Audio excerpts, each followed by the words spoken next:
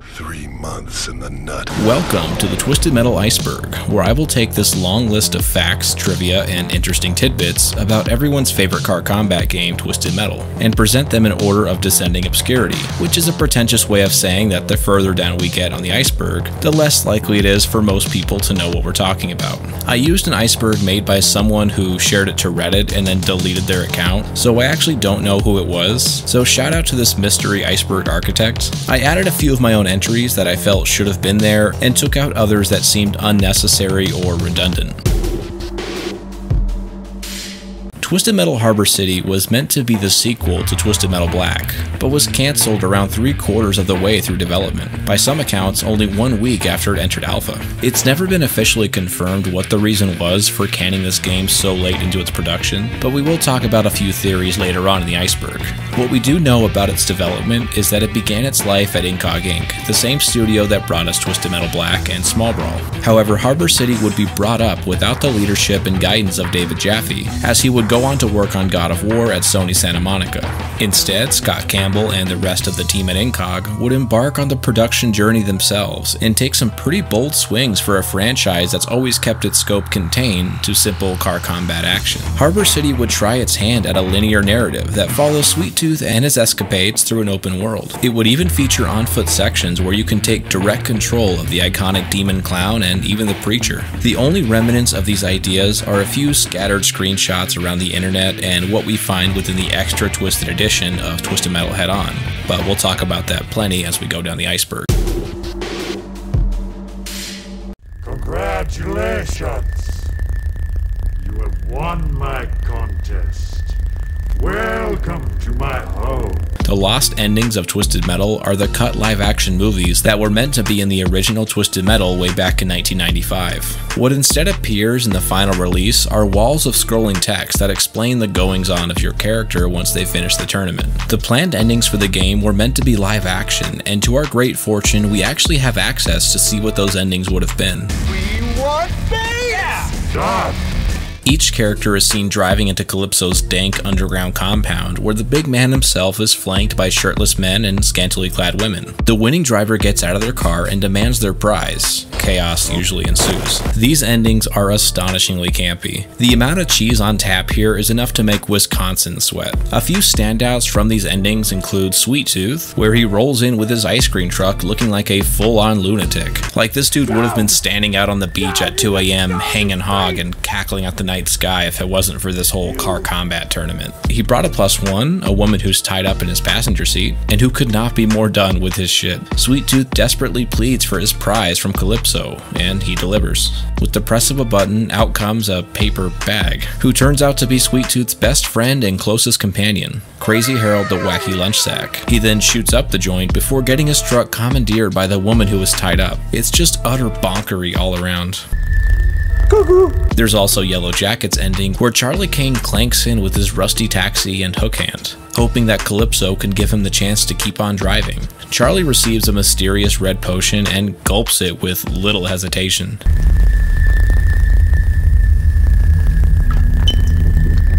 Oh, that's strange. It tastes like... Skip it up and down. Sounds good to me, baby. He'll continue to drive as a ferryman for Calypso's game. And how could we forget about Darkseid, who is driven by the literal devil? They clearly couldn't afford to have an actual semi-truck to park in the garage, so instead it's just depicted as a couple of headlights casting an atmospheric glow around Mr. Ash, who just wants his best demon back. Calypso begs for him not to take Black away. It falls on the deaf ears of Mr. Ash, who just sucks Black into a Folgers coffee tin. It looks so bad, the whole thing. These endings are comedy gold. The only reason why we know these endings exist is because they were included as part of the extra twisted edition of Twisted Metal Head On, among a few other bonus features that we'll be discussing further down the iceberg. Twisted Metal Black is a game that, like onions, ogres, and a stylish winter outfit, has layers. On the surface, it's a riveting, fast-paced car combat title that delivers edge-of-your-seat action that few other games can match. Going a bit deeper, it also offers a series of well-executed horror short stories, with the various drivers and their journeys through the dark, bitter world of Twisted Metal Black. Going a bit deeper still, the game hides a major twist that's revealed only when you progress through the game as Minion. who you unlock after beating the game with every other character. Where normal drivers have inner monologue that displays during the loading screen, Minion presents a series of coded messages that, when translated, read, "I do not think this is real. I must speak in code or he will discover me. We are trapped in his head. This is how he sees the world, how Sweet Tooth sees his life. It is not real. All of us are trapped in his head. I miss the old colorful world. We will return to our world one day.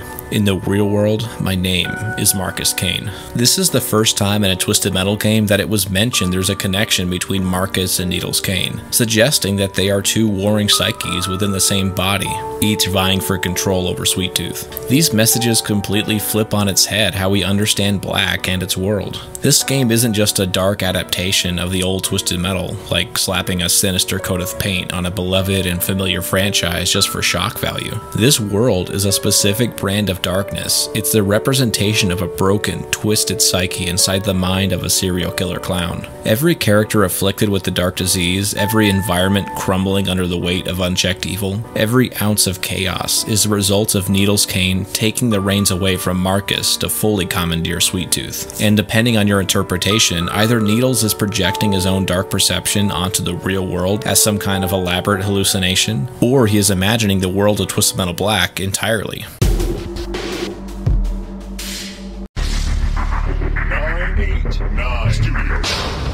989 Studios is the team that brought us such masterpieces as Twisted Metal 3 and 4. See, after the release of Twisted Metal 2, the original development team at Singletrack was bought out by GT Interactive and were no longer able to work on Twisted Metal. While Singletrack went on to create Road Trip Vacation 2012, a spiritual successor to Twisted Metal, Sony still needed their first-party cash cow car combat series to have a new entry within the year, and chose 989 Studios, most likely only because they were available and had recently developed a driving game called Rallycross. So the daunting task of building a game engine was already taken care of. 989 Studios were forced into the unenviable position of continuing an established and beloved game franchise while at the height of its popularity, just as its competitors were also reaching their peaks like Vigilante 8 and Interstate 76. Sure, they had their own game engine, so that pain in the dumper was out of the way, but they still didn't have the engine that Twisted Metal 2 used, which most people consider to be the greatest assembly of code to ever exist. No matter what game engine they used for Twisted Metal 3, it likely could never reach the heights of Twisted Metal 2 for that reason alone, meaning all of the leaps forward that were made from the original game to its sequel would have to be replicated and improved upon from scratch in only a matter of months. Despite the tough position 989 Studios was forced into with a tight production schedule, the game they ended up with was reasonably successful commercially, earning itself a greatest hits label. Twisted Metal fans seem to be split on whether Twisted Metal 3 and 4 are great versions of the game, or if there's sore spots on the franchise. No matter what your opinion of the game is, you'd have to admit that it's hard not to consider it at the very least an admirable effort from a studio that had every reason to burst into flames, based on the scenario they were in with developing this game. They were able to ship a fully featured Twisted Metal game just in time for the holiday season of 1998 and 99. Sweet Tour is a bonus game mode that was included as part of the extra Twisted edition of Twisted Metal Head-On, the game that keeps on giving apparently. Sweet Tour remains the only time in the history of this franchise that a player is able to take control of something that isn't made of metal and the twisting therein. Instead, we assume the role of guiding Sweet Tooth and his fleshy meat sack through the halls of the Black Pill Asylum. Throughout the complex are factoids that dispense interesting facts and trivia about the development and history of Twisted Metal throughout the years. Sweet Tooth's animations are janky and crude, but it's still an awesome experience to slow the game down and use the Clown Boy for more than just destruction. The Kane family refers to the bloodline that runs throughout the entire series of Twisted Metal. It's tricky to nail down the relationships in every game because oftentimes one entry doesn't necessarily connect to the others in a simple or neat way. So this is what we know about the members of the Kane family. The most important member of the Kane family is obviously Needles Kane, the clown known as Sweet Tooth and the driver of the ice cream truck. His alter ego Marcus Kane is usually shown as the driver of Roadkill, but was also the driver of Minion in Twisted Metal Black. Charlie Kane is Needles' father and only appears in Twisted Metal 1, 2, and Black. He is the driver of Yellow Jacket in the first game and Black, but is behind the wheel of Darktooth in Twisted Metal 2, possibly as a result of his ending in the first game, when he became Calypso's wheelman. Needles also has an unnamed brother in Twisted Metal Black, who is a mechanical savant responsible for turning Charlie Kane, the father, into a remote-controlled zombie after he was slain in cold blood. In Twisted Metal 2012, we see even more members of the Kane family that do not appear in any other game. That game shows Marcus Kane was once a simple suburban man with a family, a job selling ice cream, and a nice home. He had a wife and several kids. The wife goes unnamed as far as I can tell, but two of the kids are shown to be Sophie Kane and Charlie Kane. Sophie Kane is the target of Sweet Tooth's story, where after Marcus fully converted to the serial killer clown, his first targets were Marcus's family. Sophie was the only one to survive, and Sweet Tooth's mission is to find her and finish what he started. It's revealed in multiple post-credit cutscenes that Sophie Kane was resurrected by Calypso to become Sweet Chick. Following that, we see that Sweet Tooth, Twist, intentionally left his son to survive too, just in case he needed someone to take up the mantle of toothing. After the events of Twisted Metal 2012, it's implied that Sweet Tooth perished, but his son will take over in order to do battle with Sweet Chick or something. This one is simple. In the PAL version, as in the European release of Twisted Metal Black, all of the cutscenes and movies were completely removed from the game. Sony decided that the movies would need to be censored heavily in order to be sold in many of the European countries. And rather than spend the money to edit or redo certain scenes, they just axed the whole thing. They figured that the game wouldn't sell well outside of North America anyway, so why spend the money to accommodate the European market? However, the credit sequence of the game still shows a montage of the cutscenes that were supposed to appear in the game. Seems like teasing, but okay. Not only that, but the loading screen dialogues were also removed from the game. The PAL version had no story whatsoever, so it's a good thing there's YouTube, so that the rest of the world can actually experience the best parts of Twisted Metal Black. Another simple one. Twisted Metal 2012 was meant to have a few pieces of DLC, including adding the colorful IndyCar Twister. It's unclear why these were never released, as they supposedly were nearly complete. There are even some highly detailed renders available online showing what could have been. TM 2012 was subject to extremely poor post-launch support, headlined by the departure of David Jaffe, who just up and left the studio Eat Sleep Play as soon as the game released. It's really a shame. Crazy 8 was one of the best vehicles in Twisted Metal Black, and it would have been amazing to see in Twisted Metal 2012.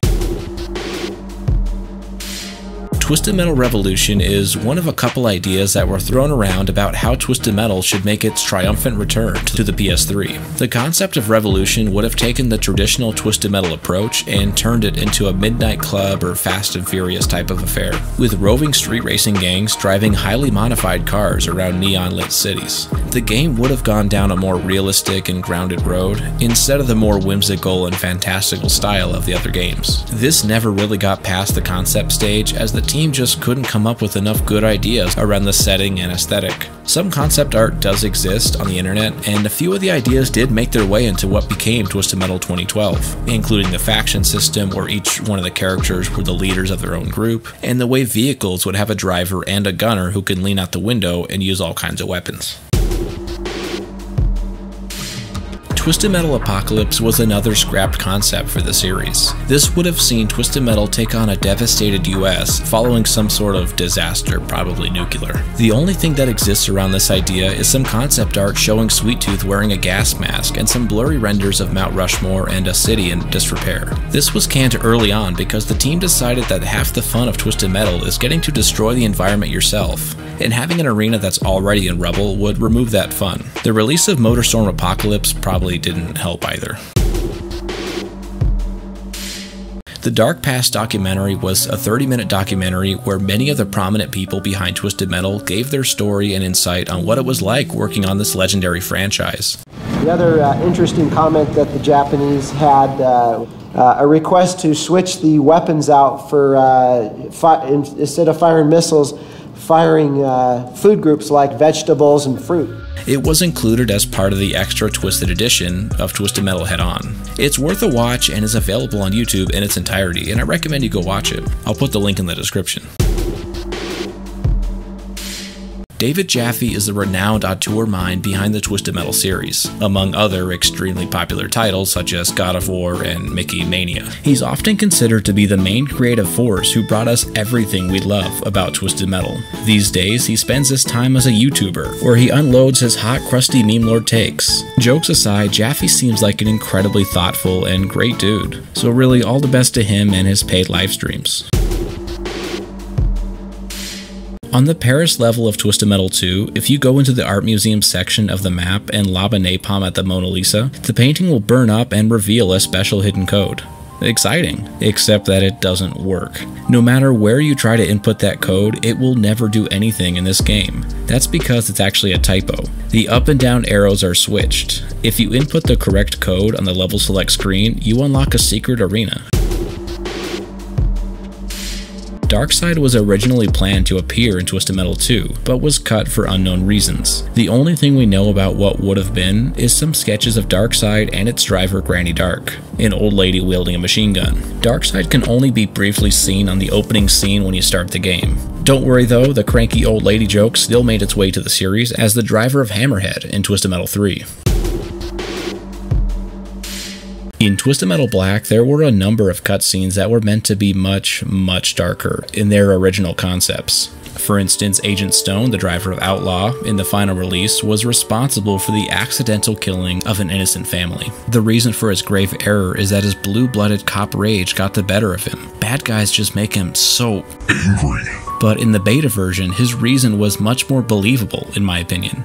Originally, his story showed that he was the victim of a horrific, racially motivated attack that saw his home and his family be consumed by fire. His grave error was caused by him losing control when he was presented with that same group of people that took his family when he was just a child. It had been over 30 years, but I could still see the house burning.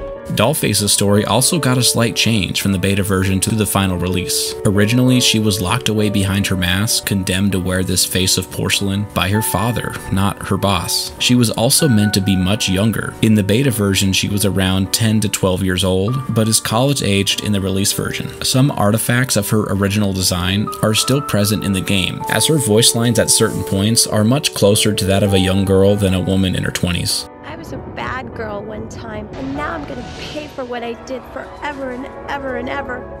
In my opinion, no story was more messed up than what was shown in the original version of Preacher's story. The story itself wasn't much different, where in both versions, Preacher mistook a baptism for an exorcism and ended up, well, it's hard to describe this in terms that won't get me in trouble, but he drowned.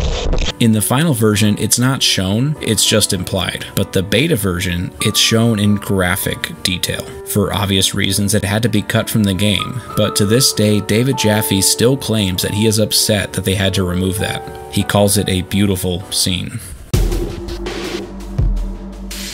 Speaking of Jaffe as being a crusty edgelord, he has said in multiple interviews and statements that his characters of Sweet Tooth and Kratos from God of War are representations of who he truly is on the inside. Oh Jesus, when I saw the Sweet Tooth character design for 3 and then 4, which was worse, I mean, he looked like a Carney Barker with these stupid neon purple pants, and it's like, what is this? Sweet Tooth is like I've said, Sweet Tooth is me. Sweet Tooth is the darkest, most animalistic side of me, and you guys are turning him into a joke. They are expressions of his inner rage and raw masculine power.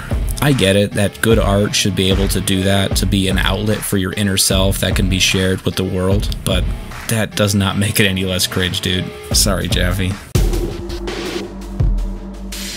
The only official information we've ever gotten directly about Harbor City is in the extra Twisted edition of Twisted Metal Head On, which gave players the first glimpse at what could have been Twisted Metal Black Part 2, by allowing them to play on 4 different levels that were meant to appear in Harbor City. This extra game was titled Twisted Metal Lost, and upon opening it from the menu, you are immediately shown a wall of scrolling text that explains just what the fuck is going on. It describes a tragedy about a group of key developers for Twisted Metal Harbor City, having lost their lives in a plane crash during a ski trip to celebrate a development milestone. With the most important members of the team perishing, the game had no choice but to be lost with them. Twisted Metal Lost goes on to spin a tale about this mysterious letter that was sent to Sony's office one day, urging the fat cats in corporate suits to release their work to the world and let everyone see what they were working on. That letter was signed with the names of the deceased developers. Sony abided by the wishes of the Ghost devs, and that is supposedly why this is included as part of the extra Twisted Edition. It's a nice story, right? Tragic, but understandable why Black 2 never materialized in any meaningful way. The only problem is that the story is complete, grade A, USDA approved, free-range bovine shit. Fake. Hoax. There was no plane crash that killed several key developers, thankfully. So if not that, why was Harbor City canned?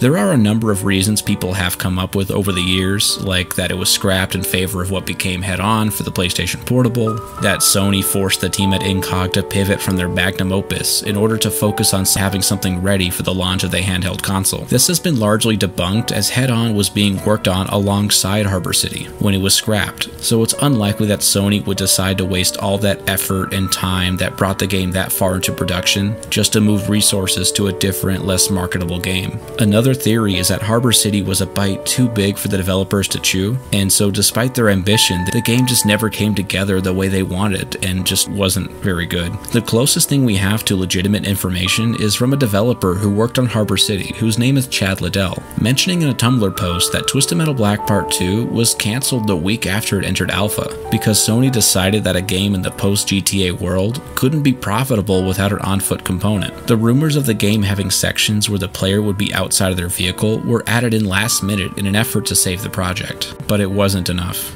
Chad Liddell also assures us that everyone from that Incog crew is alive and well, with many landing safely on development teams over at Disney. While this may not be official word from Sony, it's the closest we have to answers on what happened to Twisted Metal's most mysterious and ambitious game that never was.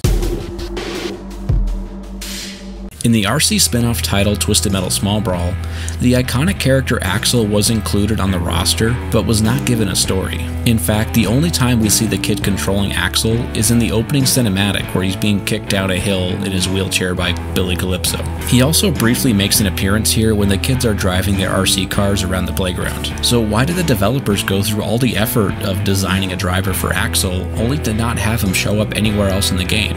Well, actually, at one point, Axel was meant to have an ending, but it was cut from the game late in development. The cut ending is available on YouTube in its entirety, and I'll show it here now. Pay up, Calypso!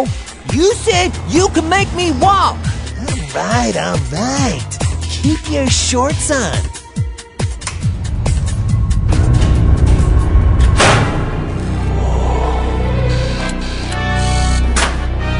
So, how do I make him go? You don't. Whoa! Ow! I love yard work. According to the game's lead designer and creator David Goodrich, the ending was cut by Sony because they decided that it would be offensive to people with disabilities, as it may have implied that being handy-capable is a bad thing that someone would want to change about themselves if given the chance. By the way, Dave Goodrich has a YouTube channel where he streams and posts great videos and insight about his experiences as a game developer, so please go check him out. This is another simple one. Twisted Metal was not the first name the team had for their Car Combat series. They toyed around with a couple of other names before landing on what we know of today. Urban Assault and High Octane were two of the most prominent names they came up with High Octane sticking with the game pretty late into production. And the lost endings that we talked about earlier still had Calypso calling his contest the High Octane Tournament. Let it be recorded that on this night, December 24th, 2005, Officer Carl Roberts is granted a world free of the high-octane competition. One of my favorite discarded names was the straightforward title, Cars and Rockets. Yeah, it makes you wonder why that didn't catch on. In Twisted Metal Small Brawl, the vehicle Darkside was planned to have a driver that went by the name Jimmy Ash. His relation to Mr. Ash, who again is the literal devil, is unknown. All that remains of his cut character is a piece of concept art showing a kid wearing a devil mask. The iconic pink lowrider Thumper was planned to appear in Twisted Metal Black. Very little is known about it, but some concept art does exist that shows a black lowrider style vehicle with graffiti covering its exterior. The reason it wasn't added into black was apparently the developers couldn't come up with a driver and story that fit the world and vibe they were going for, so they just scrapped the car altogether. Sweet Tooth has had his fair share of appearances outside of Twisted Metal, in a way that no other character from the series has. Clearly, Sweet Tooth is the biggest pop culture contribution that Twisted Metal has ever had. He appears in a golf game as a playable character, he appears in War of the Monsters as a skin for one of the characters, he appears in Starhawk as a skin for one of the factions, he appears in PlayStation All-Stars Battle Royale as a playable character. Back when Twisted Metal 1 was going ahead with its live-action cutscenes, there were also a bunch of other live-action scenes that were made for the game, including this subplot that follows a group of no-good hoodlums who went by the name Apocalypse 9, causing chaos throughout the city. They would eventually steal an experimental military vehicle known as the XJ-39 mine tank that was said to be faster and more maneuverable than any other vehicle on Earth, because it could be directly controlled by the driver's brain, using their greatest desires and fears to become the most dominant metal twisting machine ever made. The devs were pretty ambitious with what they wanted to do with the XJ-39 mine tank. They planned to have a looping video playing on the side of the tank that shows what I can only describe as absolute fucking chaos.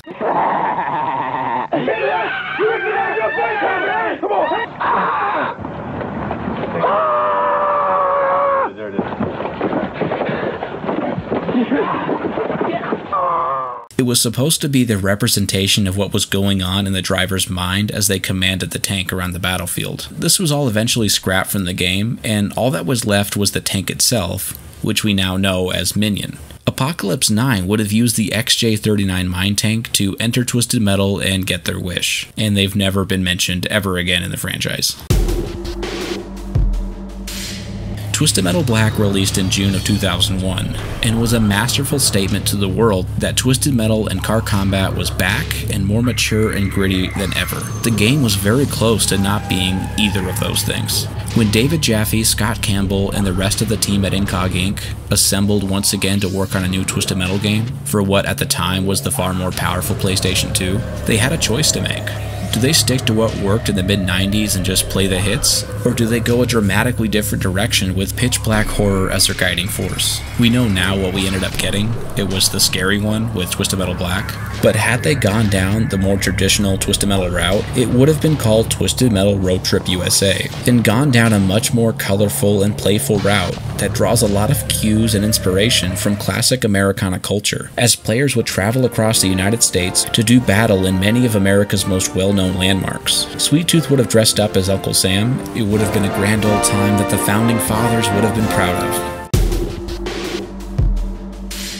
The final boss of Twisted Metal Black, Warhawk, is not only a humongous pain in the dongus, he was also at one point planned to be a playable vehicle. Obviously, being a helicopter, Warhawk would have been a massive change-up to include on a roster full of ground-based vehicles, one that the developers struggled to overcome as it was far too difficult to balance the gameplay and arenas to accommodate for a full-ass fucking flying machine. They just couldn't keep Warhawk from flying out of bounds constantly. The character selection screen actually does have a slot made for Warhawk, and even has a model for its pilot, Black Razor. Some savvy players were able to cobble together a working version of Warhawk. It's janky as hell, but it does exist and it does work. Twisted Metal Small Brawl as we know it today is a more kid-friendly iteration of everyone's favorite car combat series. Instead of the full-size death machines rumbling around a battlefield, laying waste to each other with big guns, big missiles, and even bigger explosions, Small Brawl features remote-controlled toys being directed by children around typical suburban venues like playgrounds, kitchens, and high school football fields. The idea is that the older teenagers and adults would be playing the much more dark and mature Twisted Metal Black, while the younger kids would need some way to get their Twisted Metal fix too. So Sony decided to task Incog Inc. with developing the RC spin-off that would appeal to that younger crowd. However, if we take Jaffe's story as truth, The Tiny World version of Twisted Metal was his idea, and he wanted it to be this rated R raunchy romp around a suburban neighborhood, like some sort of 80s teen comedy type beat. Jaffe says he was inspired by a Japanese game called Mr. Mosquito that had a similar vibe. Not only that, but David Goodrich, Small Brawl's lead designer, has said that Small Brawl was originally planned to release for the PlayStation 2, but was later downgraded to PlayStation 1, so as to not eat into the sales of Twisted Metal Black, since they released the same year. Plus, Sony figured that the player base they were targeting were far more likely to have PlayStation 1s as hand-me-down consoles, while their older siblings and parents would be playing on the newer, more powerful PlayStation 2. Despite Harbor City never getting an official announcement from Sony, there actually was a short teaser trailer produced for the game, which I'll show you here right now.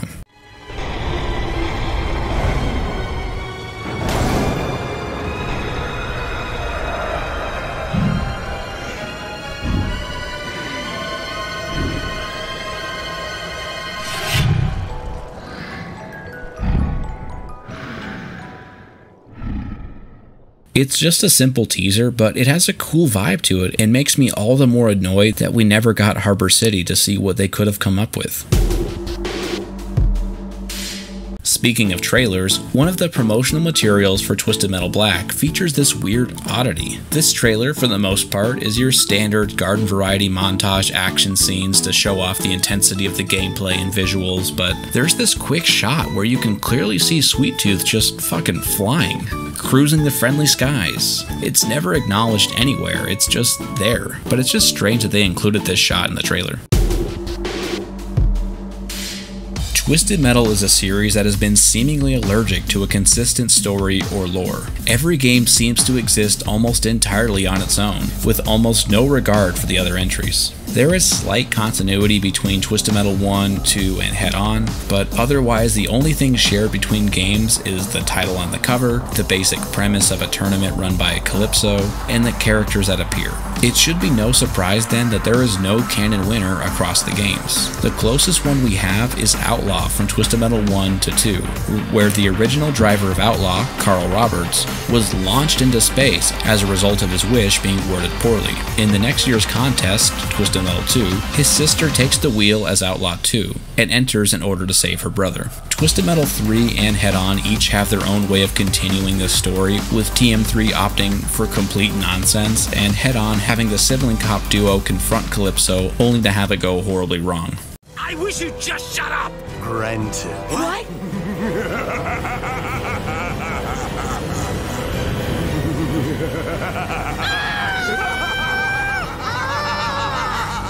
Outside of that, there is no canon winner of these games. The best way to think of the series is that each game and their characters exist in their own universe where those events happen. For instance, Sweet Tooth in TM2 is in a universe where he wins and becomes a bug, but his version in TM3 is in a universe where he is just a joke, and they have nothing to do with each other. Before the release of Twisted Metal 2, a limited print Twisted Metal 2 comic was published, and it details the origins of Calypso. The story goes that Calypso was once just a kid who had this horrific hobby of collecting roadkill animals. One day, he saw a snake that he has been waiting to get a hold of, and decides to get behind the wheel of his dad's car that was parked in the driveway. He unset the brake and began to roll the car backwards, but didn't see that his little sister had been playing just behind the car. Having made a horrible mistake, the guilt and pain of what he did slowly set in. The gears and pulleys of his psyche turned to aching grinders, making every moment awake painful and miserable. He took his little sister's doll and pretended that it was her. He couldn't bear what he did, deciding it was only right that he join his sister in the afterlife. He desperately tried to create some auto accident that would ferry him to the underworld, but his luck never seemed to run out, unlike everyone else surrounding his destruction. He finds himself eventually running away from home with his little sister's doll in tow, and taking work as a repairman at a demolition derby outfit. The way Calypso would beat the metal back into shape with rhythmic hammer strikes is what earned him his name. His boss, drunk on whiskey, gave him that name and urged him to beat metal in American next time, because whiskey is a demon's drink. The next morning, his boss was sorry for the trouble and decided to make it up to Calypso by giving him a spot on the roster for the next Demolition Derby events. Calypso used the opportunity to finally be taken to hell where he belongs, but despite his death wish, he just kept on winning and walking away unscathed. He kept traveling along the derby circuit, hoping one of them would be the one that takes him out. His winnings earned him all the money and attention that he could want, leading him to get married and have a child. But he didn't see himself as much of a husband or a father, and would cheat on his wife and neglect his daughter constantly. His wife, catching him cheating, shouted that she hoped Calypso would just die already, to which he agreed. Later at one of his demolition derbies, it was his wife who got turned in when a wheel came free from one of the cars and bounced up into the stands. Calypso continued his path of self-destruction and didn't care who he took with him, even his own daughter. One night, he's visited by the vengeful spirit of his wife, who says that she's been in hell, and it's him who should be there with her. Once again, Calypso agrees. He says all he has done is try, but nothing has worked. His wife told him that's because all he has to do is stop driving. Take your hands off the wheel and let it take care of itself. So he plunges his car directly into a brick wall, sending him to where he's been wanting to go all this time. Entering the underworld, he finds himself face to face with Minion, the tank-driving demon and final boss of Twisted Metal 1, who gives Calypso the lowdown on how this whole thing is going to happen. Minion is going to chase and destroy Calypso, and when he does, he'll hang him from his mirror for a few 100,000 years or until he gets bored of him. Calypso starts driving, dodging, and evading everything that Minion threw his way, until finally, Calypso's vehicular fortitude was so strong that it caused Minion to drive off of Hell's many cliffs or whatever. This otherworldly display of driving skill granted Calypso an audience with the devil himself. It turns out the devil was actually a pretty big fan of the demolition derbies, and wishes that Hell could get their hands on better drivers. But all the best ones, like Calypso, just don't die very often. So he offers Calypso a chance to return to Earth so that he can gather the world's best drivers and have them compete in a brand new demolition derby, the Twisted Metal Tournament, designed to send the losers to hell to be enjoyed by the devil and grant the winner any wish their hearts desire. But Calypso likes to arrange for the winners to be sent to hell on occasion too, twisting their wishes in devilish ways. We talked further up in the Iceberg about how a few of the characters in Twisted Metal Black had their stories and cutscenes changed from the beta stage to the final release, but we didn't talk about how the character selection screen was unchanged throughout that entire process, meaning that many of the drivers still kept their early models or versions from before their cutscenes were altered. Some of the differences are obvious, as what they look like when you're picking a vehicle looks nothing like they do in the cutscenes. Agent Stone looks like a completely different dude and missing his helmet, and No Face looks way more terrifying in the vehicle selection screen. Sweet Tooth was lifting weights and buff when they took his picture for the selection screen, but put on a few pounds for the cutscenes, among a few other drivers who were much different from one version to another. There exists on the internet this very strange video of Sweet Tooth. It's eerie and ominous and unclear what the context is. Supposedly it's one of the endings that were meant to appear in Harbor City, but that's speculation. I don't know what this is. In the sewers level of Twisted Metal Black, which is only available in the multiplayer mode, there is a wall hidden around the map that has no collision, and driving into it will have you enter a short hallway, where at the end is this giant picture of a baby. Presumably it's one of the developer's children, and the same picture can be found in an early build of Twisted Metal Small Brawl on the Holiday Havoc Arena. It's a heartwarming Easter egg from a proud parent who wanted to immortalize their child in the code of one of the darkest games to ever release on the PlayStation 2.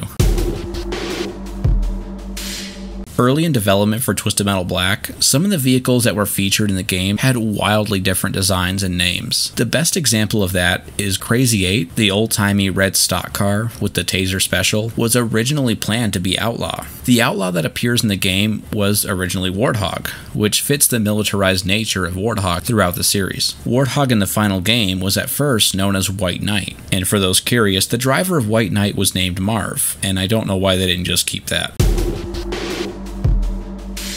The Art of Twisted Metal was a booklet that was included with new copies of Twisted Metal Head-On Extra Twisted Edition, and featured a ton of artwork from throughout the series. Thankfully, even though the book is rare and hard to come by in physical form, some absolute chads were kind enough to upload most of the material to the internet, but not the book as a whole, as most of the concept art is scattered across various sites. The only piece of story or narrative that we have about what could have been Harbor City is this brief storyboard cutscene called Becker's Island. I'll just show the video in its entirety because words can't fully capture how fucking creepy and upsetting this is. And shout out to the Game Deviant on YouTube for uploading this and the mask test.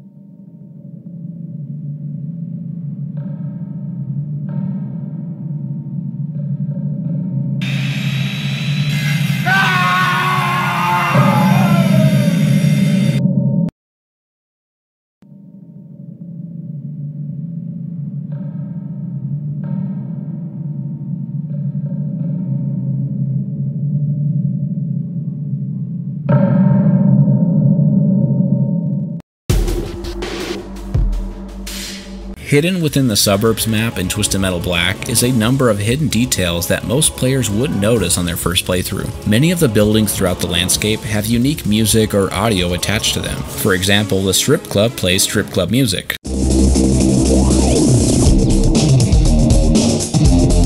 Benny's restaurant, a reference to Mr. Grimm's best friend who he was forced to eat, will play a country song.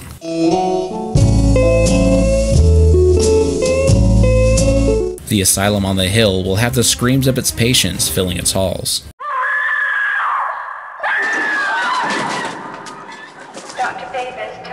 The shopping center on the far end of the level will have a distorted voice over the PA, telling you all about the great deals going on that day. There's always value in Pleasant Stars. Right now, there's a special on character. But the most disturbing audio can be found when you drive near the houses around the neighborhood.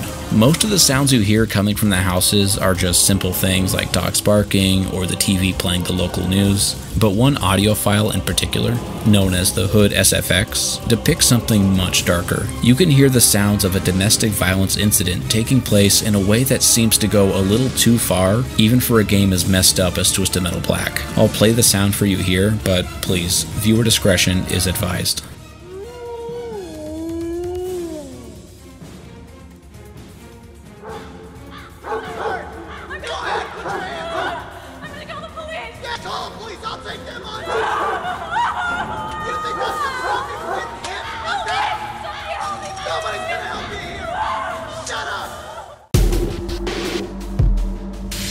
Leading up to the release of Twisted Metal Black, there was tons of money thrown around by Sony's marketing department in their effort to promote the game and get people to buy it. Most of this was for commercials and trailers that would appear on television or various other platforms, but one unique piece of media that was commissioned for was a series of so-called webisodes that showed off some of the characters from the game going about their antics across Midtown. There are videos for No Face, Billy Ray Stillwell, Dollface, Mr. Grimm, and of course Sweet Tooth. Each one is delightfully horrific, in a way that only Twisted Metal Black could be. They are all available on YouTube for your viewing pleasure, and I recommend giving them all a watch if you haven't seen them already. On to the last entry, and this is a weird one. In Twisted Metal Black, a few of the vehicles have alternate special weapons. Axel can fold in on himself and become the Wheels of Death, Crazy 8 can charge up his electricity, and Raven can pop out of the top of her car and shoot a turret. However, Raven is hiding another version of her alternate special, one that has her emerge from her car wearing only her undergarments. I'm not a prude or have any problem with nudity in gaming or anything like that, but I do take issue with this specific instance because her character bio clearly states that she's only 17 years old. Yikes. What bothers me even more about this is that the developers could have easily changed her age to be, you know, an adult, and her story would not have been changed in any way. Or they could have even saved this Easter egg for a character that it's more suitable for, like Bloody Mary, who is an adult. It's bizarre. Thankfully, it seems that only a couple of videos exist online for this Easter egg, but it's real. Okay, so that's the Iceberg as I have it. If there are any entries that I should have included but didn't because I'm a hack and a fraud, you can tell me down in the comments below. I hope you enjoyed, and please take a moment to remember that you are worth it. Pain is a certainty in life, but suffering does not have to be. I hope you can find the things or people around you that make you happy, healthy, and kind, so that the pain of life doesn't have to mean suffering. Your darkest darkest moments don't define you, and there's always a tomorrow. Take care of yourself out there, and have a nice day.